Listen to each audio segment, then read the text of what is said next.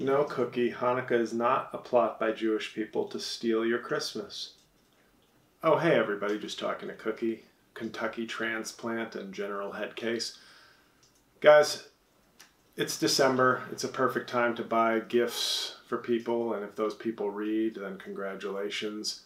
Sometimes you buy books for a loved one and they just sit on a shelf, even though they are on topics you thought the person would be interested in, and they just become coasters and paperweights, and you learn a hard lesson about gift giving in your own home with your own director of photography. But anyway, this is a happy occasion, because if you are into buying books and want to buy something for a loved one, or just somebody you don't care that much about, but they like reading a lot, I have a recommendation for you today. It's by one of the books I've reviewed the last year. What did you think I was going to say? Before we get to today's book review, we obviously have a sponsor, as usual, the beverage of the month. And this week's beverage, lemonade. As the comedian Sarah Silverman said, when life gives you AIDS, make lemonades. We are reviewing Path Lit by Lightning, the Jim Thorpe biography by David Maraniss, or Maraniss. And if that name sounds familiar, congratulations, 9 people who've been watching these.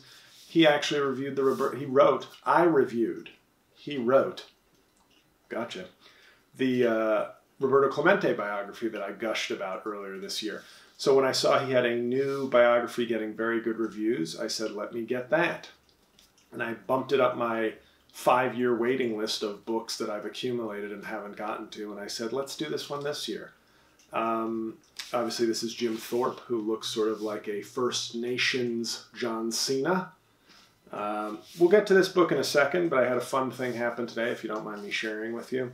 You don't have a choice in the matter. I was leaving church this morning, and 2 teenagers came up to me, 2 black teenagers. I hope I'm not doing the thing that cops do, where it's like the black teen approached me and it's like a 3-year-old. And it's like, he was a black man. He was 11, sir. Anyway, kid was about 14, 13, I'd say 14, and his younger sister. And they said, are you the Trump impersonator? And I said, I am. I am the Trump impersonator, like Megan the Stallion. I am JL the Trump impersonator. And they said, oh, I was trying to look you up all the time in Mass. And I said, stop right there, young man. You were in the house of the Lord. Am I one of his most favorite sons? Sure. But in the house of the Lord, you should not be surfing the internet. You should be worshiping the one true God, not a comedy God, during Mass. So I thought that was a good opportunity to do some spiritual counseling. But then I said J.L. Cauvin. He said, oh, I thought your name was J.J. And I said, is that what's been killing me this whole time? There's millions of people in America going to see J.J. Cauvin at comedy clubs? Interesting. But he said, I think you met our dad in a Starbucks a couple of weeks ago. And I said, young man, what 2 consenting anonymous males do in the bathroom of a Starbucks is their business. And then I realized they were talking about another man that I had talked to who had taken a selfie and said he was a huge fan of all my videos. And I said, oh, forget what I just said. Have a blessed Sunday. So that was my Sunday. And then I said to the righteous girlfriend, non-fan of books, but fan of me sometimes, and director of photography, I said, let's do a book review. It's time. The people, I don't know if they want it, but they've paid for it. So let's do this. So as you can see, Path Lit by Lightning is a thick book. T-H-I-C-C, as the kids would spell it. And it's about Jim Thorpe, who is a 5/8 Native American, the way I'm 3/8 black. So you got me, Jim Thorpe. You're more POC than me. But he was sort of America's first great athlete. He is kind of had some rugged good looks, but was an Olympian, sort of the first great football star in American history. Played professional baseball for many years. Just a real sort of Bo Jackson before Bo Jackson. And the thing about this book, and unlike Clemente I sped through. I loved Clemente. I thought it was just a great read. And I actually like felt emotion when reading about the tragedy and the needless tragedy of Clemente's early death.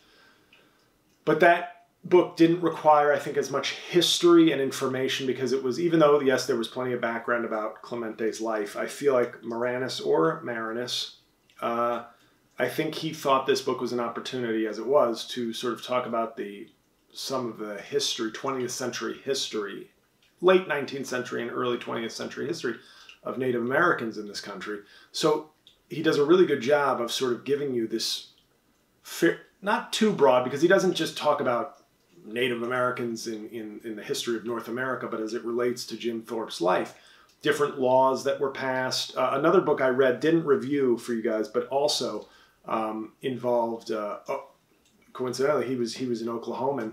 It was Killers of the Moon, Killers of the Flower Moon, some native shit like that. No, kidding. See, that was me being humorous, like humorously, ironically dismissing Native American things while praising Native Americans. That was just, but it was a well-reviewed movie. I think it's probably in production, or somebody has the rights to make it. Incredible book, and it, you know, what you see in this country, and that Maraniss covers so well, is the way Native American people were treated in this country versus the way black people were treated. Like Native Americans, I think, even though they were slaughtered and treated horribly, I think the mythology and narrative in many ways was that like Native Americans were like noble warriors that the white man vanquished in combat. So there's a different sensibility of like, oh, out of respect, yes, we slaughtered your people, but in a fair fight, and many of you were noble warriors, just outdone by a superior race and better technology. But we see your nobility. I see you in a sort of progressive sense with racist connotations, and we want to make you better. So there's this, you know, the school that Jim Thorpe goes to in Carlisle, Pennsylvania, was this sort of benign racist institution of like, we want to make you less Indian. We want to make you more American. We want to help you. We see that you have things to offer, and we want to make you more in the mold of the white man. And whereas contrast that with, and there are stories in this book of how blacks and black athletes were treated, and I think it goes to the sort of level of guilt. Whereas with Native Americans, it was like, well, we beat you horribly and viciously and violently and cruelly in war, but you are warriors. So we want to bring you in almost as domesticated pets. And there's sort of that indication. That's the kind of tone. Whereas with descendants of slaves and black people, it's more of an overwhelming guilt of like, well, we never treated you like people, so we don't want you anywhere near us. Like, so there is, I would say in the hierarchy, you see a difference in terms of, you know, Jim Thorpe and his fellow Native athletes were not forced to be in segregated situations the way black athletes were. So just even that context, I'm telling you all this because it's the reason it's such a thick THICC book is because it's providing a lot of context in terms of the history of Native Americans. And what that book, Killers of the Flower Moon, talks about is how they kept shoving Native Americans. It was like, we want to take this land now, so be gone. And then they end up settling a lot of them in Oklahoma. Well, it turns out Oklahoma, unbeknownst to the white man, had tons of oil. And then these Native Americans were like, I guess we're rich now? Ha ha. Well, then the government basically passed these laws where it's like, oh, well, you know, you're so simple, Native American people, that you have to, you own the land, but we have to manage your money. And we have to, it's like insane stuff. Yes, is that preferable to Jim Crow lynching? Of course. But in a weird way, it's like this bizarre, like, 100 years ago, Native Americans who were rich by the stupidity and racism of white people, it was like, oh, I have like millions of dollars of 1910s wealth under my feet. Well, you know, you probably need help managing that, so we're going to pay you an allowance. And it's, so Killers of the Flower Moon as a companion book to this, it has nothing to do with Jim Thorpe, but it's also Oklahoma, racism, this domesticated animal treatment that white people did. So the point is, this book goes through so much through Jim Thorpe's life of explaining different struggles that Native Americans have had and their mistreatment. And then the press clippings, it's very, when Jeremy Lin, pardon my language, when Linsanity was going on, the Chinese American basketball player for the New York Knicks who took the league by storm one month, I forget what year, pardon me, was it 2012 maybe? Then an ESPN writer, when Lin had a bad game, wrote, "Chink in the armor." If it was The Onion, hilarious. ESPN, I don't know what's worse, if you didn't realize what you were doing or if you did realize what you were doing. Obviously, it's worse if you realized what he was doing. But there's so many headlines in this book where it's like, Big Chief savages Army in football game and on the warpath. And you start to realize, like, all these things that people say now, it's like, who cares? Like, they're not offended. It's like so many of these things are rooted in this, like, ignorance or this, like, dismissive racism of, like, oh, what, he's Indian, so, like, you know, he scalped the opponents. And the tenor of so much is, like, he was just Jim Thorpe seemed to have it all, seemed to be pretty much all there. And, but like, every excuse from him would be like, he was a simple man. He did not know the white man's customs. And it's like, it's really bizarre when you're reading this stuff.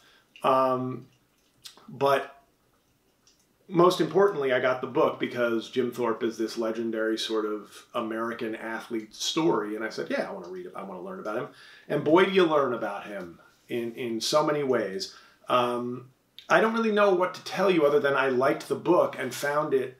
If you're not a big sports fan, but you're an American history fan, I think you'll like this book because it provides so much history about 20th century Native American life and treatment across the board in pop culture, news, government, sports, that, like, sports is just sort of what Jim Thorpe did for a living. If you're a sports fan, I feel like it's a sort of an essential Mount Rushmore type athlete in American history. So that said, his story resonates with me because he ends up traveling the country broke. So I thought, we all have a little bit of Jim Thorpe in us, I guess. It's a very bittersweet story without giving away anything. It's one of those things where he always has this success and then it always seems to backfire on him. So yes, I recommend it. Like, if you're ending the review now, yes, I recommend it. Go buy it. My method of purchase, I don't often talk about this, guys, but I'm not an Amazon guy. I try not to support big tech companies that suck, but please follow me on Facebook, Instagram, and Twitter and TikTok. But I usually, what I do is I order online from a Barnes & Noble for pickup, for store pickup. Now, I don't drive because I'm somebody who cares about the environment. So I'll just walk to a nearby Barnes & Noble near work and pick it up. And then you get the internet price, but without the shipping and without any of that stuff. So I think that's the best way to buy books. I don't buy from Amazon. I buy from Barnes & Noble, a mom and pop shop, and just pick it up. And I get the internet savings while not contributing to waste and emissions. So I'm better than most of you is my point. But if you do get this book, I want to read one passage that really doesn't have to do with Jim Thorpe. It was just fascinating, the lives he went across. He was an Olympian with General Patton, when General Patton was obviously not General Patton, but just a punk-ass bitch. And he played football against Dwight Eisenhower when Carlisle, which was a school, as I said, for native peoples, they played Army or West Point and beat them. And Dwight Eisenhower was on the other side. So Jim Thorpe's life really is it's like a Forrest Gump minus the cognitive impairment and with more athletic ability. That's kind of his life, and more racism. But I wanted to read this part, and bear with me. It's like a 2-page thing on George Patton's Olympic time, because you just are like, oh, this dude's a bitch. So I thought that was kind of fun. But the modern pentathlon, which was not like the modern pentathlon was like military kind of skills in the Olympics. So this is the 1912 Olympics where Jim Thorpe sets various records, like destroys everybody in the decathlon. But the modern pentathlon was like military skills. This was an Olympic contest. Modern pentathlon had started by then with George S. Patton, the sole American in the competition. 5 events over 5 days, set to replicate the skills of a 19th century cavalryman. The first time the event was held in the modern Olympics. So I didn't have to explain it to you before. I forgot that David Maraniss, or Maraniss, explained it. So that was, we'll edit that out. We won't. You already know I didn't edit it out. In later accounts of that week, including his report to superiors, Patton exaggerated his performance in 4 events. Military hero. Provide an excuse in 1 that none of the judges bought. Bitch. And for the 5th, rationalized his collapse by confessing to the use of a performance-enhancing drug that was legal then but later outlawed. This is our big military hero, a total bitch and cheat. Anyway, thank you for your service. In the first event, pistol shooting from 25 meters, Patton used his U.S. Army issue .38 Colt Special. He fired 20 bullets. The judges found only 17 holes in the target. He said that was because the other 3 bullets perfectly pierced existing holes. What do you think this is, a Disney movie, General Patton? The judges said no. In later reports, Patton said he scored 11 bullseyes, while the official report said he had 4, with 8 near bullseyes. In any case, the first event found him in 20th place. Next came a 300-meter swim. He finished 7th, so exhausted he had to be helped from the outdoor pool. Now, at this point, I like what David Maraniss is doing, because he's lifting up Jim Thorpe's story as an American hero, giving him the proper, full biography he deserves, but also not so subtly being like, oh, and by the way, some of your white heroes were total bitch asses. I almost went into a Ron Reagan Jr. impression, which I assume some of you listen to the Righteous Prick podcast. Hey guys, we had a technical difficulty there. The cartridge was full because I make so much content. So now we're back. Hopefully we edited out the cinematographer's voice going, wait, pause, stop. Next came I'm sorry if I'm repeating this, who gives a shit? Nobody's watching anymore. He finished 7th, so exhausted he had to be helped from the outdoor pool. What a bitch. For some reason, he later said he came in 6th. No wonder Trump loved Patton. The guy was full of shit. He finished, the 3rd event was fencing, one of his strengths, on the courts of the Royal Swedish Tennis Club. He finished 4th, but later said it was 3rd, while also claiming he won his match against the eventual winner, Frenchman Georges Brulé. He did win that match, but Brulé, in fact, finished 8th. Why would Patton make this claim? Because he thought that would make him look better, according to Rusty Wilson, an Olympic historian at Ohio State. He viewed the French as the best swordsmen. The 4th event was the 3,000-meter steeplechase. Patton was an expert rider. He had participated in several steeplechases that year and was a member of the Fort Myer polo team. But Fencing Girl, his horse, was injured, so he had to ride a horse provided by the Swedes, and he came in 4th. The final event was the 4,000-meter cross-country run, in which the competitors started in the stadium, lined up below the royal box, which is where the royals sit. It's not referring to the princess's private parts. Then ran a 1/3 of the way around the track and out the stadium tunnel onto a course that took them up a hill, into a forest, through a swamp, and back to the stadium. Of our own Lieutenant George S. Patton, Jr., the Los Angeles Herald-Examiner wrote, this tall, slim, fair man took the regulation sprinter start and undoubtedly took too much out of himself in the early going. He appeared well spent when he re-entered the stadium, and though he had a lead of 50 yards, Lieutenant Patton stopped almost to a walk as a Swede brushed by, and when the American finished, he dropped into a faint. And here comes Maraniss just dropping haymakers on Patton. That account underplays what happened. Before the race, Patton was given a strong dose of hop by Coach Murphy. Hop was another word for opium. It was legal then, before the banning of performance-enhancing drugs, and was meant to get him to run like hell. But it could also be dangerous, especially on a day as hot as July 12th, when temperatures soared into the 90s. The scene of Patton re-entering the stadium at race's end was startling as he came through the tunnel in the lead and then reeled, wobbled, staggered, and almost fell, slowed to a walk, was passed by Swedish runner Gösta Asbrink. That sounded more German. I don't know how Swedes talk. But it's Gösta with the 2 eyeballs on top of the O. Umlaut, which is a good song by the German Hansen. Umlaut, ba-ba-da, over your O's, ba, umlaut, and utterly dehydrated, collapsed to the track as he crossed the finish line. As Patton later told the story, the trainer gave me some hop before the start. I fainted after finishing the race and was out for some hours. Once I came to, but could not move or open my eyes, I felt them give me a shot of more pop. I feared that it would be an overdose and kill me. Then I heard Papa say in a calm voice, "Will the boy live?" And Murphy reply, "I think he will, but can't tell." And Maraniss just goes on to tell more that George Patton is just a whole ass liar. Not his words, those are mine. But that's an example of what Maraniss did. I don't want to spoil any of the Jim Thorpe stuff. Obviously, the book's about Jim Thorpe. But the reason I found that funny is that Maraniss, what he does throughout the book, is kind of expose all the more high-profile, successful white people around Jim Thorpe as basically full of shit. And it's just, it's like I said, it's a big book. It's, I think, 570 pages. I don't count like the index and stuff. You know, when you read on Barnes & Noble or Amazon, it'll be like 700 pages. I'm like, yeah, but like 100 of that is bibliography and index. I don't read that shit.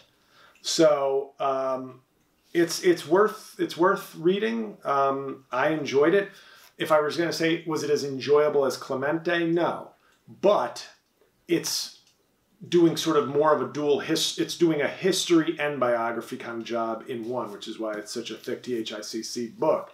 And by the way, 2 weeks after I began this book, the New York Times decided to put it on their 100 notable books of 2022.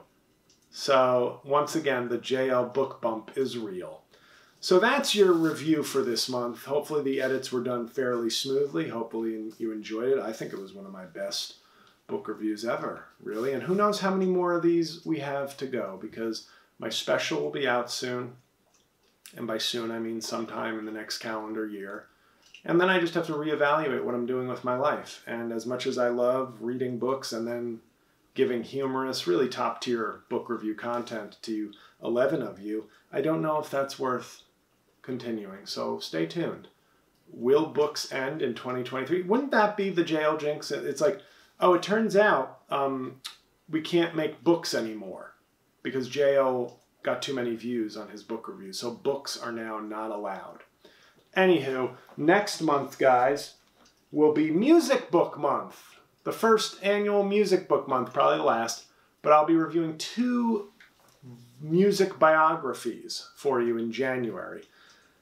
The first, which I've started, is Surrender by Boner, the U2 frontman. Just kidding, Bono. I'm liking it so far. Little teaser, all I'll tell you is that 130 pages into it, my most common thing other than going, I'm enjoying this, is, oh, that's what the fuck he means in that song.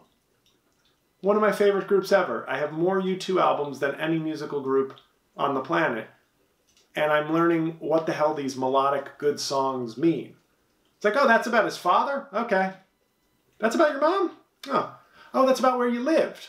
Didn't know. Sounded like you were rambling with some good music in the background, but now I know that he's much more poet than songwriter, and I don't mean that pretentiously. I know if you know me, you're probably thinking JL probably hates poetry, and you're right. Amanda Gorman couldn't give a shit about her poem during Biden's inauguration. Really couldn't, and most of you were lying when you were like, her poem, shut up, you don't like poetry. Anyway, the other one, George Michael, A Life, which I thought was about the son on Arrested Development. Turns out there was also a singer named George Michael. So I'll be reading this.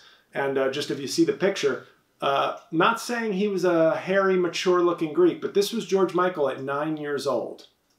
So I'm excited to read this and about his overactive pituitary or whatever the hell made him such a handsome, hairy, gay king, but not to be confused with Gayle King, who is Oprah's best friend. Maybe I'll read a book by her one day. Anyway, guys, I had fun doing this. I hope 3 of you enjoyed it. And next month, we'll be doing music bios. So have a Merry Christmas, a Happy Hanukkah, a Happy Kwanzaa, and whatever else you do during the holidays. And I will see you with more books in 2023. Bye!